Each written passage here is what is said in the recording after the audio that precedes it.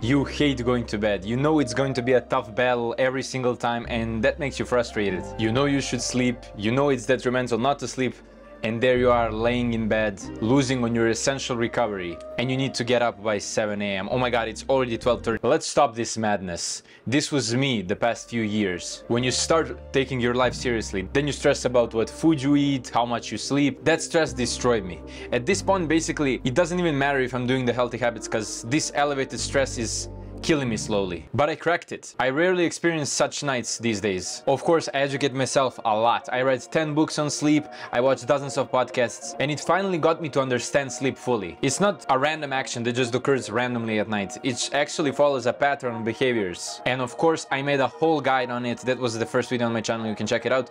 But I'm gonna be uploading an updated version soon with much more experience and much more knowledge, which I ingested throughout the past year. But this is not what I wanted to talk about here. You read the title. You are 100% going to bed at the wrong time. I know that for a fact, because let me tell you this concept. There are really 4 important things when it comes to how good you sleep, and one of them is called the timing. At what time you go to sleep. Now you may think, oh yeah, I should go to sleep at 9-10 p.m. and of course wake up at 6-7 a.m., right? It makes sense. Nope, not exactly true. Perfect sleep timing differs from one person and another, and yeah, you're different than I. And guess what? It's written in your genes. Basically, they found that more than 100 genes are related to your circadian rhythm and plays a part in its predisposition. The clock that controls when you're asleep, when you're awake, and at which time of the day are you most alert. The premise here is to find out what your clock says and then respect it. Do what it wants you to do, following its ways. And most likely, if you're not feeling sleep when you go to bed, you're not respecting your clock. You're going to bed at a completely different time. Either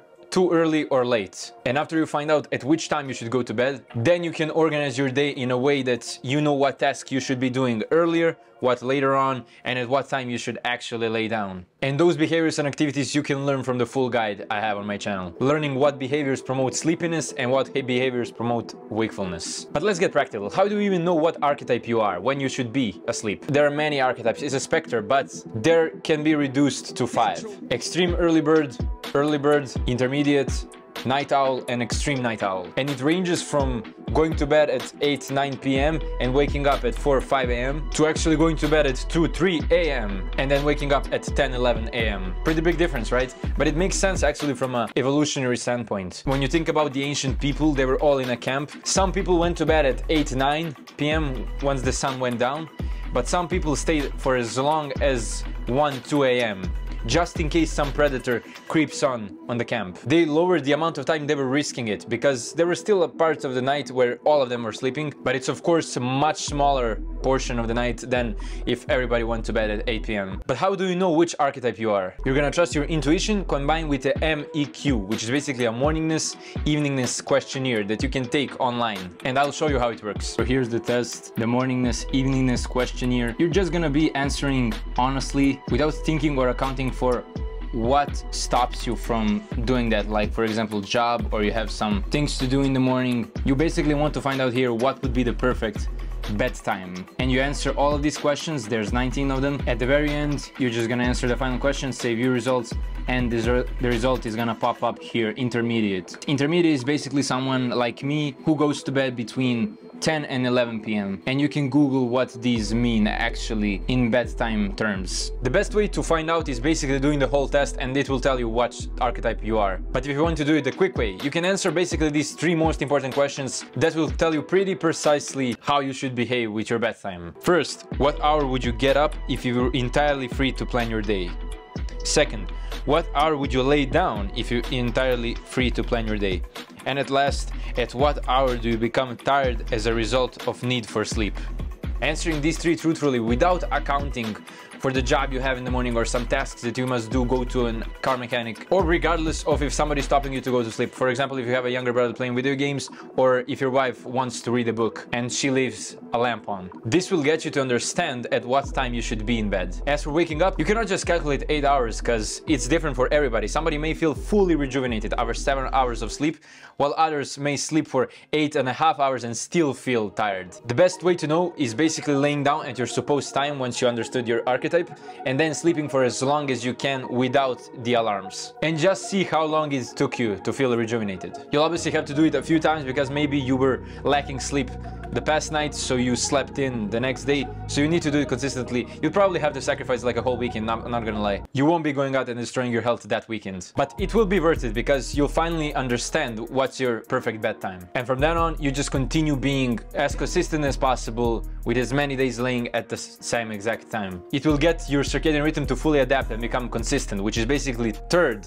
of the 4 most important things I told you, apart from timing and others. So how do you know this would work? First, I told you the caveman story. They needed people to lay down at specific times, so it makes sense for it to evolutionarily develop and for them to survive. Then you have modern studies that prove that we have lots of genes that dictate actually how your circadian rhythm works and what's it predisposed to be like. You can teach your circadian rhythm, that's the whole point. It can learn and learn, but most optimally you would live like you were supposed to and what your genes tell you. Lastly, I'm telling you it works. You don't trust me because you don't know me, but I was just like you, a guy who wanted to improve his sleep so badly but still would battle every single time I went to bed, and I would wait for the next night to try and think I would fall asleep easier, and it just wouldn't happen. Damn, I hate going to bed, but I knew I needed it. And now that I know so much about sleep, I can tell you that one of the most important aspects is at what time are you laying down and are you obeying your genes. Final tip in regards to this sleep timing is, are you absolutely craving sleep and wouldn't do anything rather than sleep when you lay down? This is a pretty good indicator of good sleep timing. If you can still watch YouTube or DM other people, then I wouldn't really be going to bed, whether it's your regular bedtime or not. Keep this thing in mind.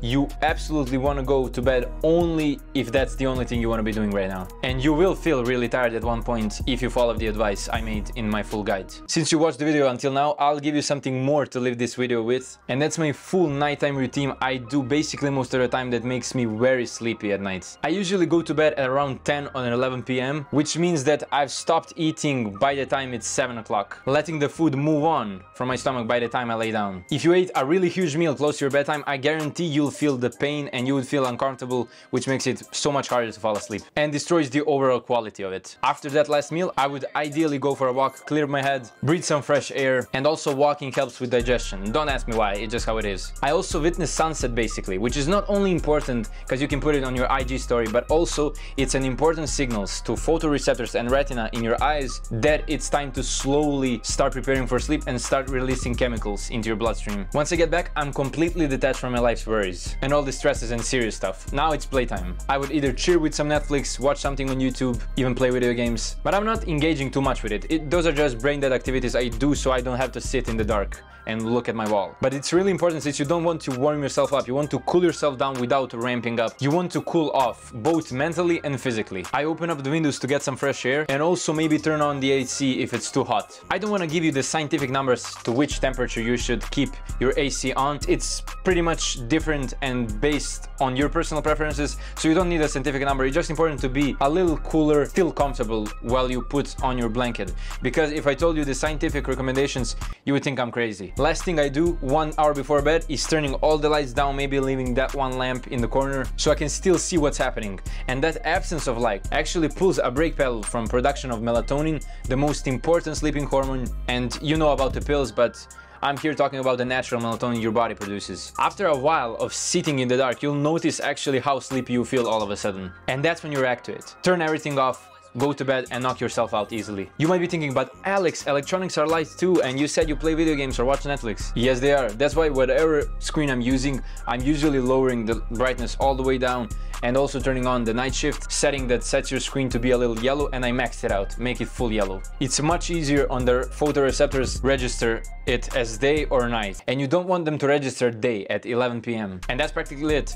Unbeatable. Works every single day, and now I love sleeping. Now let me know in the comments if I should make a video on my morning routine, what I do in the morning, which actually may be even more important for both how alert you feel during the day and how sleepy you feel in the night than the nighttime routine I just told you. Let me know if you'd like to see something like that.